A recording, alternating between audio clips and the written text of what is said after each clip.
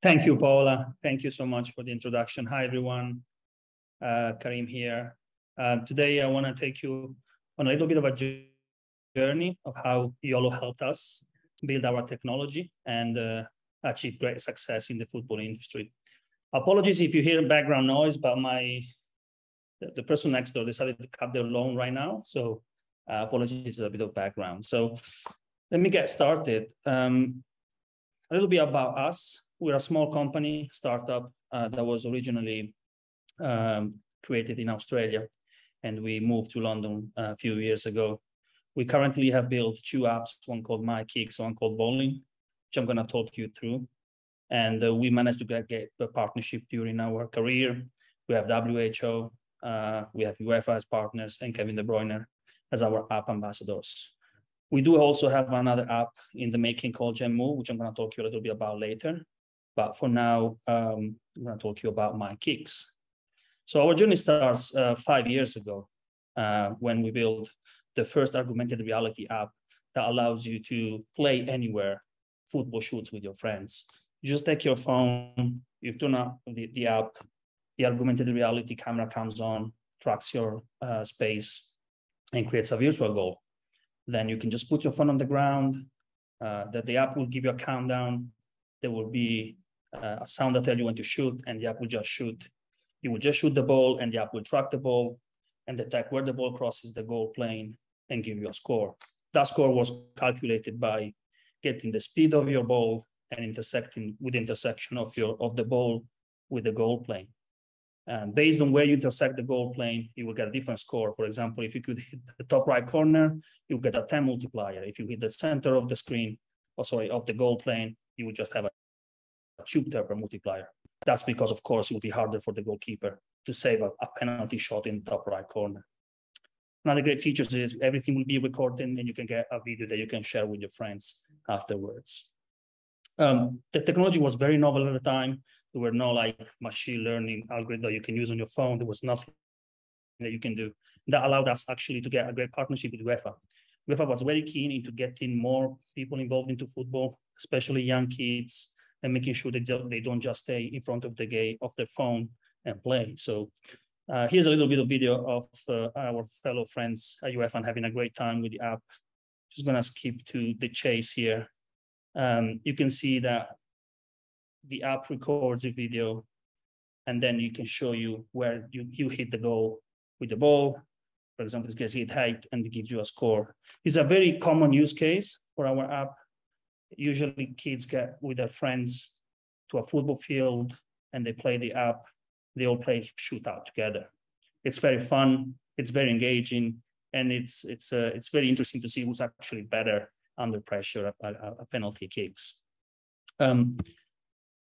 We released the app during the World Cup 2008, and we had partnership with Chris MD and Mini Minter, which are two influencers on YouTube. They did two great videos on using our apps and playing with their friends and having fun during penalty kicks, and then that was a huge success for us. We actually managed to be the first app that we downloaded on the App Store for that event. We even beat the FIFA World Cup, and we got around 200,000 downloads at that point. We didn't really push the app more after that. It was more of a test to see how good it would be received. But even though we stopped, marketing, still today we still have daily users, and we have millions of actually penalty kick recorded. And that was the sparkle that showed us the way of our BallN app.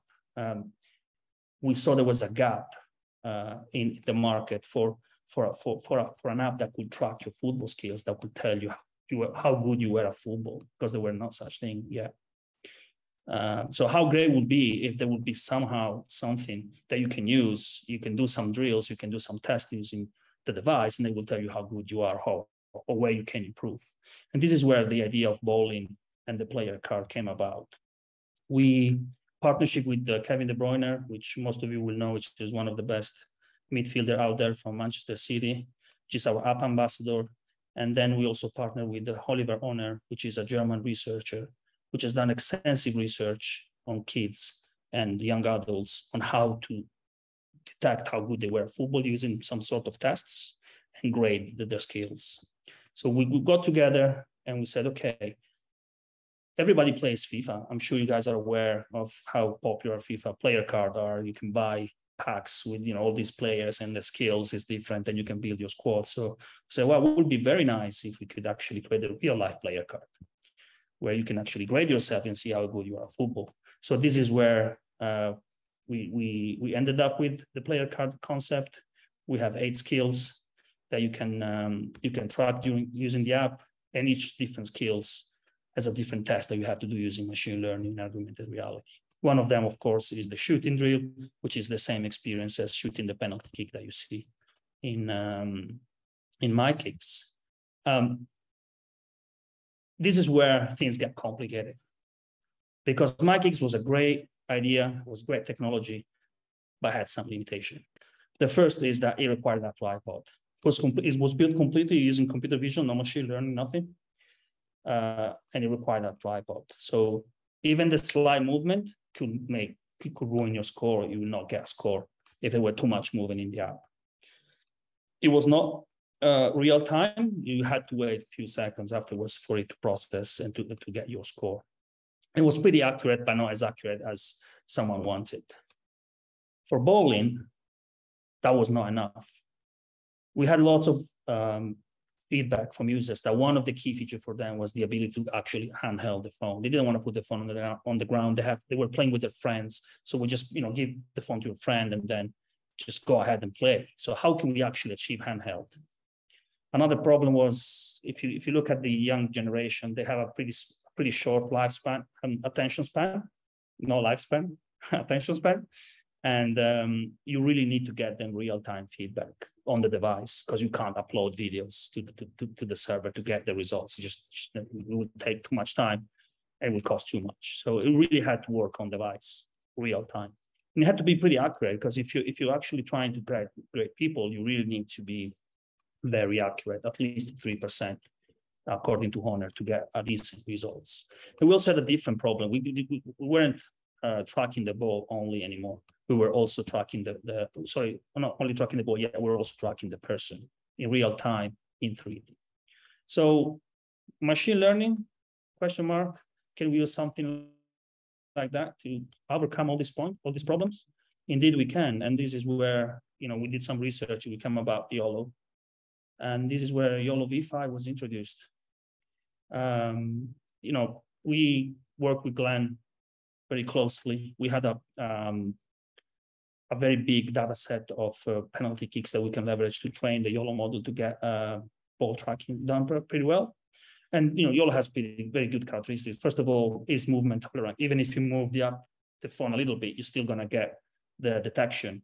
Even if it's a little bit blurry, we have blurry images that we can use to track. So that was done already. We also YOLO is pretty fast on iOS devices. We all know that it's the fastest that there is, and is very, very accurate.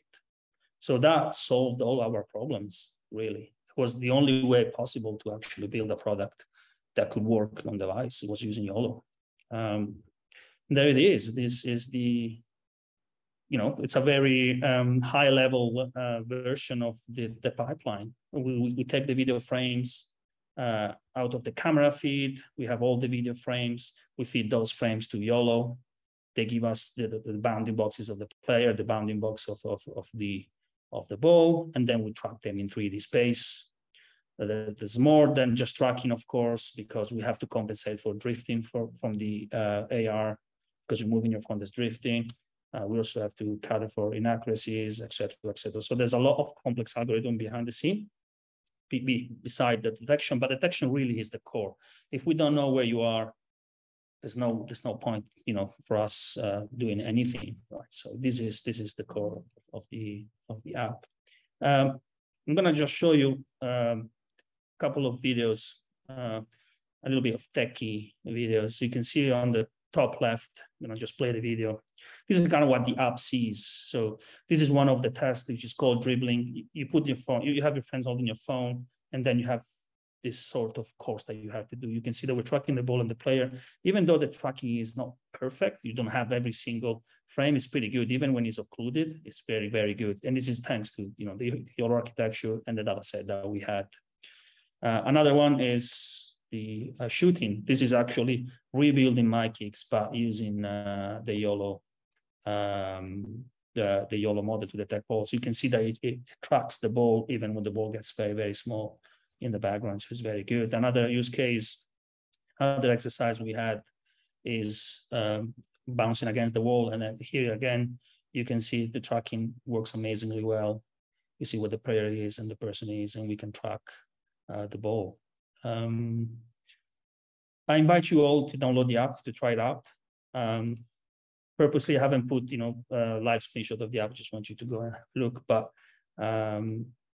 this is the behind the scene. Now, all this allowed us to actually get featured by Apple as App of the Day on the App Store. I don't know, in April, I think, and we managed actually to get on position 5 on the top downloaded app on the sport industry. So it's a great achievement. We use this product to track, and people have fun. They just get the player card, they track their progress, and then they go subscribe to the improvement channel to get tips from Kevin De Bruyne to how to improve. So check it out. This is pre-pandemic, how this worked, and then pandemic started, so we had to move to indoor games because people could not go out anymore. So we started developing some indoor games. And that led us to another breakthrough, which we were lucky enough at the right time, is that most of the kids that don't get out, they actually stay home and they stay on their phone. They play with I don't know, Fortnite or Candy Crush or whatever games they like to. Roblox is very popular. And we actually were contacted by WHO about this, the World Health Organization, which is really keen on getting people to move, especially kids. So they saw our technology, said, "Oh, I can really see this being applied to kids to get them, to move. They can still use their phone, but instead of using their thumbs, maybe they just use their body." And so this is where we started a partnership with WHO to bring the BallN technology into a new app called Gemmove, which we are going to release during the World Cup 2022 in partnership with Qatar as well. You can see here this little kid playing what we call ball control, which is actually just juggling. This is using the front face camera and using the YOLO model to track the ball and counting how many jugglings you can do. This is just one of the games that we have in the app. I'm just going to give you actually a little bit later on a sneak peek of some of the games.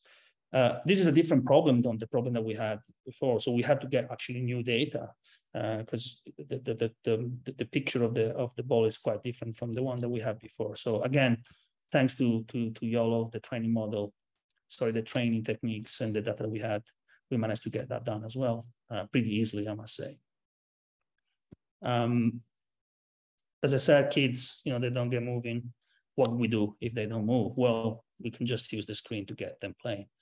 And this is where these new games that are being developed, they are currently under development, so just a sneak peek, you can see on the top left, the juggling game using the YOLO model to track the ball. We're also using a pose model as well, in combination with the ball tracking of YOLO. And you can see on the center of the screen a very Pac-Man-like games where you can just move your body to collect balls, and then other games, jump to shoot, etc., etc. So this is coming up very soon. We have a closed beta testing right now. So if you're interested to know a little bit more about the technology or just have a play with the games, just get in touch. And thank you.